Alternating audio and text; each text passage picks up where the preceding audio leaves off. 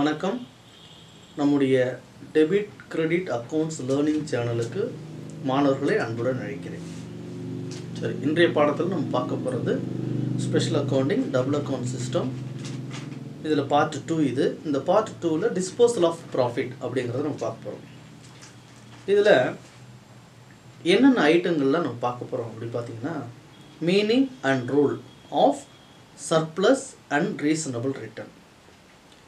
அடுத்தது format, computation of capital base, computation of reasonable return, computation of surplus, computation of disposal of surplus, அப்புறம் இதுக்கான Journal entry with ஒரு 2 problem, அதோட solutions பார்க்க போகிறோம். முதல்ல introduction. Meaning and rule of surplus and reasonable return. முதல்ல surplus. Surplus is the excess of clear profit over reasonable return. If the clear profit exceeds the reasonable return, the surplus has to be disposed as of under. First, 1/3 of the surplus not exceeding 5% of the reasonable return, that will be at the disposable of the undertaking. Next, of the balance, 1/2, 1/2 will be transferred to the tariff and dividend control reserve. And third, the balance will be distributed among consumers by way of reduction of rate or by way of special rebate. அப்படின்னா என்ன அப்படின்னாக்கா, surplus அப்படிங்கிறது is the excess of clear profit. Clear ப்ராஃபிட்டில் எக்ஸஸாக இருக்கிறது தான். எதில்? Over reasonable return. Reasonable ரிட்டர்னை காட்டிலும் if the clear profit exceed the reasonable return, ஒருவேளை ரீசனபிள் ரிட்டர்னை காட்டிலும் கிளியர் ப்ராஃபிட் ரொம்ப அதிகமாக இருந்துச்சு அப்படின்னா அந்த அமௌண்ட்டை நாம் டிஸ்போஸ் பண்ணணும். எப்படி டிஸ்போஸ் பண்ணணும் அப்படின்னா, 1/3 of the surplus and 5% reasonable return, which ever is less. இது ரெண்டுத்தில் எது குறைவாக இருக்கிறதோ அந்த தொகையை தான் நம்ம டிஸ்போசலுக்கு எடுத்துக்கணும். அப்புறம் 50%, அதாவது 1/2 will be transferred to the tariff and dividend control. இப்போ இந்த அமௌண்ட் நெட் பேலன்ஸ், அதாவது பேலன்ஸ் அப்படின்னு சொல்கிறோம், அதாவது நெட்டு, அந்த நெட் இன்கம் எவ்வளோ இருக்குதோ அந்த அமௌண்ட்டில் 50% நாம் டாரிஃப் அண்ட் டிவிடெண்ட் கண்ட்ரோலுக்கு கொண்டு போயிட்டு ரிசர்வில் வைக்கணும்.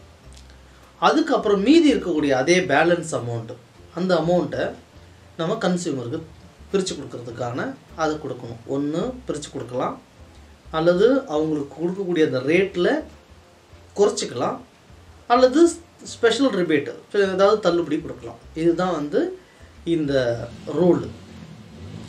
அடுத்தது இந்த ரீசனபிள் ரிட்டர்ன். இப்போ ஒரு உதாரணத்துக்கு, நான் electricity undertaking must adjust the rate that the amount of clear profit in any year does not exceed the reasonable return by more than 20% of the reasonable return.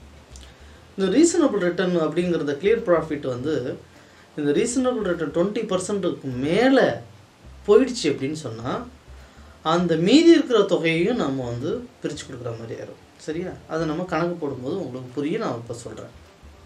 சரி, இப்போ ஃபஸ்ட்டு ஃபார்மேட்டுக்கு வரும். Computation of capital base. Capital பேஸ்னால் ஒன்றும் இல்லை, asset minus liabilities. இப்போ asset எடுத்துக்கிறோம். என்னென்ன asset இருக்குது, இதை எப்படி எடுத்துக்கிறோம் அப்படின்னு சொன்னால், இந்த இடத்துல இந்த original cost of fixed asset, original cost of intangible assets, original cost of work in progress, contingency reserve investment, monthly average current asset, இது எல்லாமே அந்த அசட்டு அப்படின்னு எடுத்துக்கிறோம்.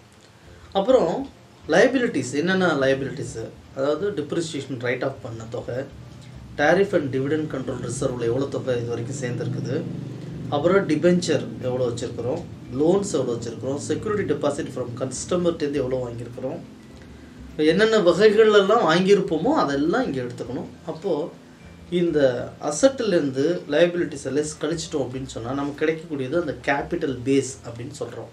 சரி, இன்னும் கணக்கு போடும்போது நமக்கு அது இப்போ தெரியும் உங்களுக்கு. இப்போ கம்ப்யூட்டேஷன் ஆஃப் ரீசனபிள் ரிட்டர்ன் எப்படி போடுறோம்? ரீசனபிள் ரிட்டர்ன் இப்போது பேங்க் ரேட்டுன்னு ஒரு ரேட் இருக்குது, கணக்கில் கண்டிப்பாக கொடுத்துருப்பாங்க. அப்படி கொடுக்கலன்னா நாம் அசியூம் பண்ணிக்கலாம், ஏதாவது ஒரு பர்சன்டேஜ் அசியூம் பண்ணிக்கலாம்.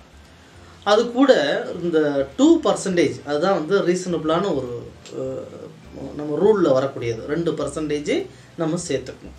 இப்போ 6%க்கு ஒரு இடத்துல லோன் வாங்குகிறோம் அப்படின்னு சொன்னால் அந்த 6% விட நம்ம லாபம் எவ்வளோ இருக்கலாம்னா மேலே ஒரு 2% இருக்கலாம். எப்படி இந்த தொகை எதில் வைக்கிறோம் அப்படின்னா நம்மளுடைய கேபிட்டல் பேஸில் வைக்கிறோம். அதாவது அசட் மைனஸ் லயபிலிட்டிஸு மீதி இருக்கக்கூடிய அந்த தொகையை தான் கேபிட்டல் பேஸ்ன்னு சொல்கிறோம். அந்த கேபிட்டல் பேஸில் நம்ம இந்த எத்தனை சதவீதம் கொடுத்துருக்காங்களோ அது கூட ஒரு 2% சேர்த்துக்கிட்டு அதில் எவ்வளோ தொகை வருதோ அதுதான் நம்மளுடைய அந்த ரீசனபிள் ரிட்டர்னுக்கு நம்ம எடுத்துக்கிறோம். இப்போ இது கூட என்னென்னலாம் சேர்த்துக்கணும் அப்படின்னு சொன்னால்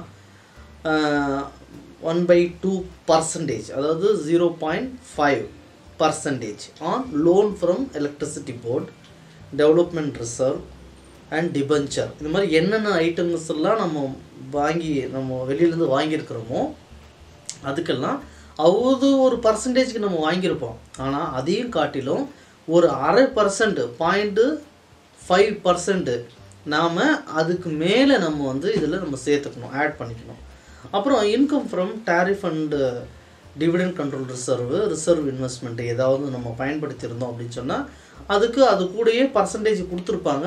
அந்த தொகையையும் நம்ம இங்கே காமிக்கணும். இப்போ இது எல்லாத்தையும் சேர்த்தா தான் கம்ப்யூட்டேஷன் ஆஃப் ரீசனபிள் ரிட்டர்ன் கிடைக்கும். சரி, அடுத்தது சர்ப்ளஸ் கண்டுபிடிக்கப்படும். இது என்ன சர்ப்ளஸ்னால் என்ன? Clear profit minus reasonable return. அதுதான் நம்ம ஃபஸ்ட்டு இந்த ரூல் பார்த்தோம் இல்லையா, அதுதான் clear profit minus reasonable return. இப்போ கிளியர் ப்ராஃபிட் கணக்கில் ஒரு வேளை கொடுத்துருக்கலாம் அல்லது கொடுக்காமலும் இருக்கலாம். இப்போ கொடுக்காம இருந்தால் என்ன மாதிரி ஐட்டம்ஸ் எல்லாம் கொடுத்துருப்பாங்க அப்படின்னா அவங்களோட இன்கம் அண்ட் எக்ஸ்பெண்டிச்சர்லாம் கணக்கில் கொடுத்துருப்பாங்க. அப்போ நாம் கிளியர் ப்ராஃபிட் கண்டுபிடிச்சிடலாம். அப்படி இல்லை அப்படின்னா கணக்குலேயே நேரடியாக கிளியர் ப்ராஃபிட் கொடுத்துருப்பாங்க. சரி, இப்போ இதில் லெஸ் ரீசனபிள் ரிட்டர்னை கழிச்சிடும். Surplus should not exceed 20% of reasonable return. If exceed, that amount should be refundable to customer. அதுக்கு மேலே இருந்துச்சுன்னா அந்த பணத்தை திருப்பி கஸ்டமர்கிட்ட கொடுத்துடணும். இது கணக்கோட ரூல்ஸ். அடுத்து computation of disposal of surplus. Surplus எப்படி நம்ம டிஸ்போசல் பண்ணணும் அப்படின்னா நம்ம ஏற்கனவே சொன்ன மாதிரி 1/3 ஆஃப் சர்ப்ளஸ் அல்லது 5% of reasonable return which ever is less. இது எது குறைவாக இருக்கிறதோ அந்த தொகையை ஏன்னு வச்சுக்கிறோம். அடுத்தது நெட் ரெவன்யூ கண்டுபிடிக்கணும். அந்த நெட் ரெவன்யூங்கிறது என்ன அப்படின்னா சர்ப்ளஸ் மைனஸ் ஏ. இந்த சர்ப்ளஸ் தொகையில் இந்த ஏ விச்செவர் இஸ் லெஸ் கண்டுபிடிச்சோம் இல்லையா, அந்த தொகையை நம்ம கழிச்சிட்டோம் அப்படின்னு சொன்னால் அதுதான் நெட் ரெவன்யூ. இப்போ இந்த நெட் ரெவன்யூலேயே 50% தான் எடுத்துக்கணும். அந்த தொகையை பின்னு வச்சுக்கிறோம். இந்த தொகையை எங்கே போக வேண்டியது அப்படின்னா credited to tariff dividend control ரிசர்வுக்கு போகணும். அதுக்கப்புறம் மீதி இருக்கக்கூடிய தொகை, அந்த மீதி இருக்க தொகை என்ன? Balance is equal to surplus minus A plus B. இது உங்கள் கணக்கு போடும்போது நான் சொல்கிறேன், இது இப்போ உங்களுக்கு அது புரியாது. இந்த மீதி இருக்கக்கூடிய தொகை balance credit to consumer benefit ரிசர்வ்க்கு நம்ம போகணும். சரி, இப்போ இதுக்கான Journal entry net revenue account டேட்டார் to tariff and dividend control reserve account to consumer benefit reserve account. So இது மாதிரி போடுறது எதுக்காக போடுறோம் அப்படின்னா இந்த ப்ராஃபிட்டை அப்ரோப்ரியேட்டடாக நம்ம பிரித்து கொடுக்குறோம் அப்படிங்கிறது. அப்ரோப்ரியேட் பண்ணுறதுன்னு பிரித்து கொடுக்குறது தான் அர்த்தம். சரியா? இப்போ ஒரு ப்ராப்ளம் பார்ப்போம். இப்போ Gopal electricity company earned profit of rupees 33,97,000 after paying of rupees 1,20,000 at the rate of 6% as a debenture interest for the year ended 31/3/2020. The following further information is supplied to prepare the disposal of profit அப்படிங்கிற கணக்கு கொடுத்துருக்காங்க.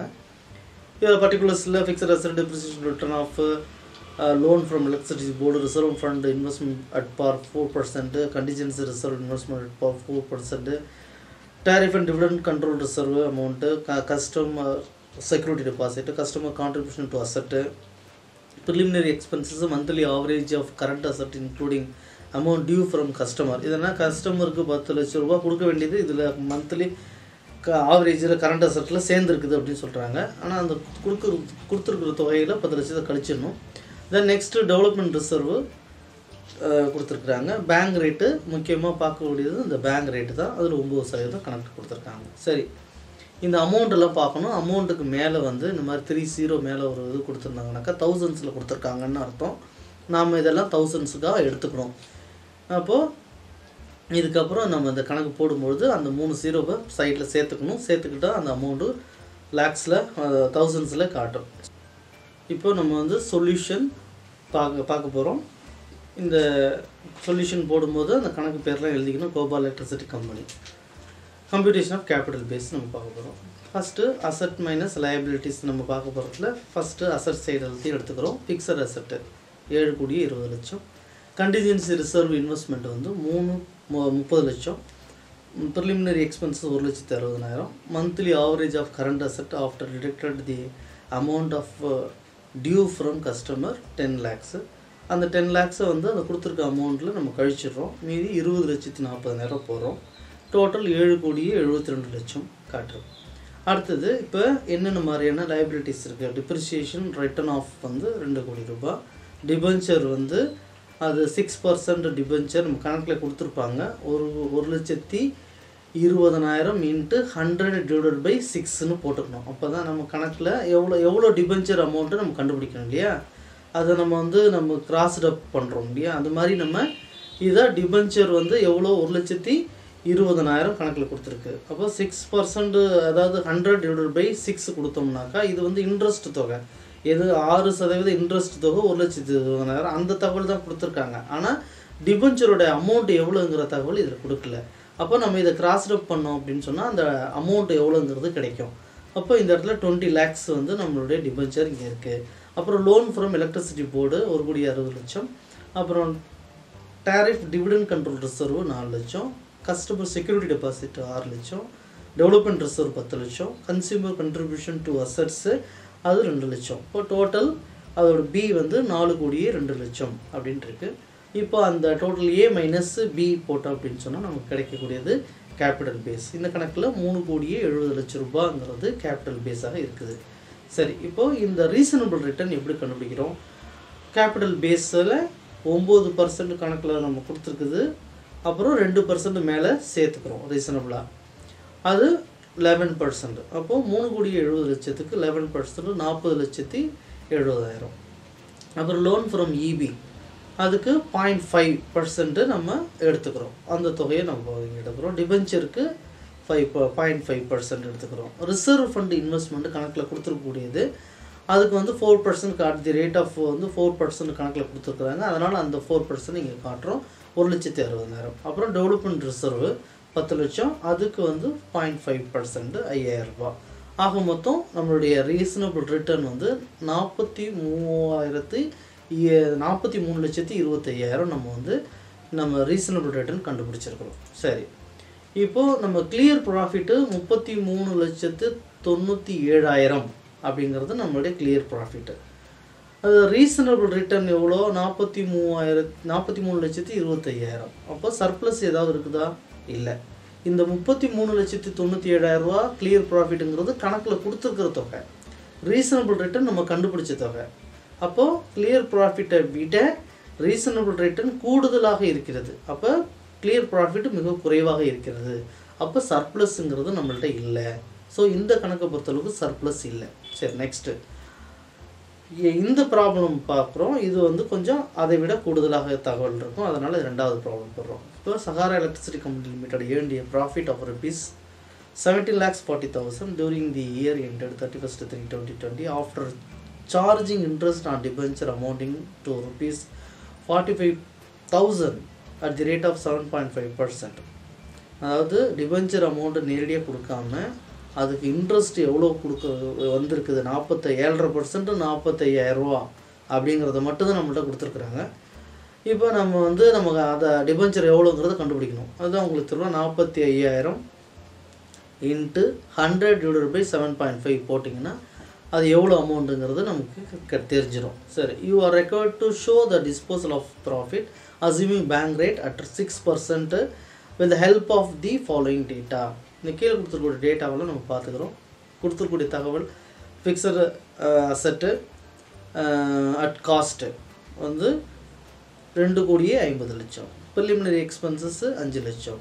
அது மாதிரி ஒவ்வொரு ஐட்டமாக நம்ம எவ்வளோ தொகை கொடுத்துருக்காங்களோ அது எல்லாத்தையும் நம்ம ஒரு தடவைக்கு 2 தடவை படித்து பார்த்துக்கணும். சரி, இப்போ நம்ம கணக்கு போட போகிறோம். Computation of capital base. இப்போ அசட்டு மைனஸ் லயபிலிட்டிஸ் அது அதே கணக்கு நம்ம அதே மாதிரி தான் நம்ம இதுவும் பார்க்க போகிறோம். அப்போது ஏ மைனஸ் பி கேபிட்டல் பேஸ் நமக்கு கிடச்சிருது. இங்கே 1,50,00,000 நமக்கு கேபிட்டல் பேஸாக கிடைக்கிது. சரி, இப்போ இந்த கேபிட்டல் பேஸில் 8% நம்ம கண்டுபிடிக்கிறோம். எப்படி 6% கணக்கில் கொடுத்துருக்கு, ப்ளஸ் ரூல் படி 2% எடுத்துக்கணும். 8% கேபிட்டல் பேஸ்லேருந்து நம்ம கண்டுபிடிச்சோம் அப்படின்னு சொன்னால் 12 லட்சம் ரூபாய் கிடைக்கிது. அப்புறம் மற்ற ஐட்டங்கள் loan from EB, டிபென்ச்சரு, development reserve இதுக்கு எல்லாத்துக்கும் 0.5% வந்து நம்ம கண்டுபிடிச்சி அங்கே ரீசனபிள் ரிட்டர்னை சேர்த்துக்கிறோம். அப்புறம் ரிசர்வ் ஃபண்டு இன்வெஸ்ட்மெண்ட்டு 6% கணக்கிலேயே கொடுத்துருக்குறாங்க. அதனால் அந்த அமௌண்ட்டு இன்ட்டு 6% போட்டோம்னாக்கா 2,40,000 வருது. ஆக மொத்தம் 14,70,500 நம்மளோட ரீசனபிள் ரிட்டர்னாக இந்த கணக்கில் நம்ம பார்க்குறோம். சரி, இப்போ கம்ப்யூட்டேஷன் ஆஃப் சர்ப்ளஸ் எவ்வளோ கிளியர் ப்ராஃபிட் கணக்கில் கொடுத்துருக்காங்க, 17,40,000 கணக்கில் கொடுத்துருக்காங்க. Less reasonable return 14,70,500.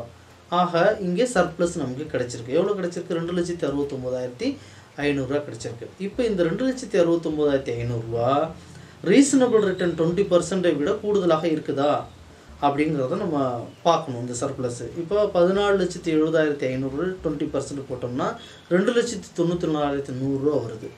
ஆக மொத்தம் இந்த சர்ப்ளஸ் நியாயமான சர்ப்ளஸ், ரொம்ப அதை விட கூடுதலாக இல்லை. அப்போது அங்கே வந்து நம்ம இதில் சர்ப்ளஸ் மட்டும்தான் நம்ம வந்து பிரித்து கொடுக்க போகிறோம். சர்ப்ளஸுக்கு மேலே 20% ரீசனபிள் ரிட்டர்னில் மேலே இருந்துச்சு அப்படின்னு சொன்னால் அதையும் நம்ம வந்து கஸ்டமருக்கு பிரித்து கொடுக்கணும். ஆனால் இங்கே அதை விட அதிகமாக இல்லை, சர்ப்ளஸ்ஸு அதுக்கு கீழே தான் இருக்குது. ஆக நம்ம இந்த சர்ப்ளஸ் தொகையை மட்டும் தான் நம்ம பிரித்து கொடுக்கணும். இப்போ எப்படி அப்ரோப்ரியேட் பண்ண போகிறோம் அப்படிங்கிறத பாருங்கள். இப்போது 1/3 ஆஃப் தி சர்ப்ளஸ் எவ்வளோ அப்படின்னாக்கா 89,833 வருது. அடுத்தது 5% ஆஃப் ரீசனபிள் ரிட்டர்ன் எவ்வளோ வருது அப்படின்னா 14,70,500 5% 73,525 வருது. இப்போ இதில் எது குறைந்த தொகை அப்படின்னாக்கா விச் எவர் இஸ் லெஸ் 73,525 அதை தான் நம்ம எடுத்துக்கணும். அந்த தொகையை ஏ அப்படின்னு வச்சுக்கணும். அடுத்தது நெட் ரெவென்யூ அப்படிங்கிற ஒரு விஷயத்தை நம்ம கண்டுபிடிக்கணும். என்ன நெட் ரெவென்யூங்கிறது என்ன அப்படின்னாக்கா இந்த சர்ப்ளஸில் இந்த விச் எவர் இஸ் லெஸ் ஏன்னு கண்டுபிடிச்சிருக்கும் பாருங்கள், அந்த தொகையை தான் வந்து நம்ம வந்து நெட் ரெவென்யூ அப்படின்னு சொல்கிறோம். அப்போ அதை கழிச்சோம்னாக்கா வரும் டிவைடட் பை 2, அதாவது இப்போ ஆஃப் நெட் ரெவென்யூ. அப்போ அதுக்கு தான் நெட் ரெவென்யூ, அதில் டிவைடட் பை 2 போட்டோம்னா ஆஃப் நெட் ரெவென்யூ. அது எவ்வளோ? 97,987 ரூபா 50 பைசா. பேலன்ஸு எவ்வளோ தொகை? சர்ப்ளஸ்லேருந்து ஏ ப்ளஸ் பிஏ கூட்டிகிட்டு கழிச்சிட்டோம் அப்படின்னாக்கா மீதி அதே தொகை தான் வரும். இப்போ இது எல்லாத்தையும் 3த்தையும் கூட்டி போட்டோம்னாக்கா சர்ப்ளஸ் வரணும். சர்ப்ளஸ் தொகையும் டோட்டல் தொகையும் ஒன்றாக இருக்கும். சரியா? இப்போது இதுக்கான ஜேர்னல் என்ட்ரி இப்போ 2த்தையும் நம்ம போடுறோம். என்ன? Net revenue account டேட்டார் 1,95,975. 2 Tariff Dividend Control Reserve account 97,987 ரூபா 50 பைசா. அடுத்தது அதே amount to consumer benefit reserve account 97,987 ரூபா 50 பைசா. இப்போ எப்படி நம்ம வந்து இந்த டிஸ்போசல் ஆஃப் சர்ப்ளஸை நம்ம அப்ரோப்ரியேட் பண்ணுறோம் அப்படிங்கிறத இந்த கணக்கு மூலமாக நம்ம தெரிஞ்சுக்கிட்டோம். சரி, கணக்கு உங்களுக்கு புரிஞ்சிருக்கும்னு நினைக்கிறேன். நீங்கள் பார்த்தது மட்டும் இல்லாமல் உங்களுடைய ஃப்ரெண்ட்ஸுக்கு இதை ஷேர் பண்ணுங்கள், லைக் பண்ணுங்கள், அப்புறம் மறக்காமல் சப்ஸ்கிரைப் பண்ணுங்கள். சரியா? உங்களுக்கு ஏதேனும் டவுட் இருந்ததுன்னா கமெண்ட்டில் உங்களுடைய டவுட்டை சொல்லுங்கள். நாம் அடுத்த வீடியோவில் உங்களுக்கு அதை எக்ஸ்பிளைன் பண்ணுறேன். நன்றி, வணக்கம். சிறப்பு.